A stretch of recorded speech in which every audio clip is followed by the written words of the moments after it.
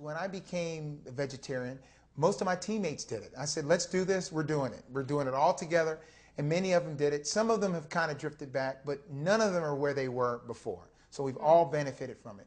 And funny, as an actor now, I find that people in general have better diets than athletes do, which is kind of amazing to think that you think athletes have the best diets. Most athletes have the worst diet in the world, and they compete in spite of it. So and nowadays, the way health food stores have come up, it's not like somebody that's kind of off on the side now. If you want to have a healthier diet or have something that is different than the typical go to the grocery store, buy a big pound of meat and go home, then it's not unusual. So I like that, and I basically shop at the health food store.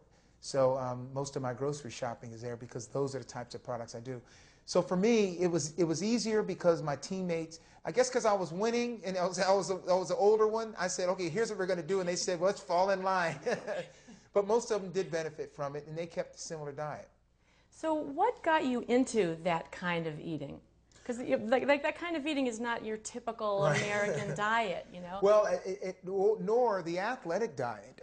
What happened with me is that it's a funny thing. I was working on a project with another writer. We were writing a book. And he came down for about 10 days to hang out with me, so we were talking about this book.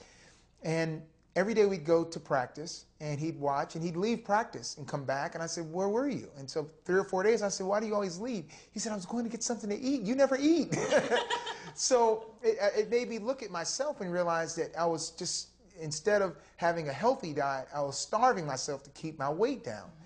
So it just coincidentally, shortly thereafter, I got into, started doing some research on what was the best diet where I could eat, because I love to eat, but be healthy and also be athletic. And it came out to cutting out a lot of the meat, and of course adding the juice, and getting out of the dairy products and all of that. So that's what got me there. And I ended up becoming all the way to a vegan for a long period of time. And I'll tell everyone this, my best performances were when I was 30 years old and I was a vegetarian. So it isn't, everyone says, where's your protein? Well, I ate tons of lentils, loved beans, had the juice. I did the things that I needed to do to replace what you would get with this tremendous amounts of meat that most people eat. I'll add a little bit of spaghetti sauce, make it pretty.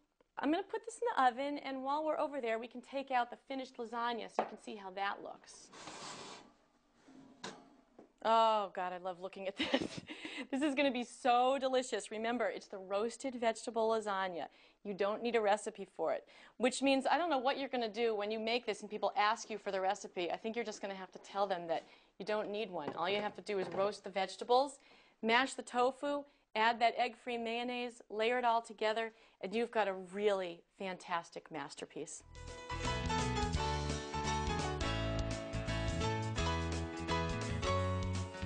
I feel better when I have some fresh juice, or if I have a garden burger, or if I have a salad with tofu sprinkled on the top or something. I feel a lot more energetic because it feels like my system's cleaner, it flows through, and I feel lighter.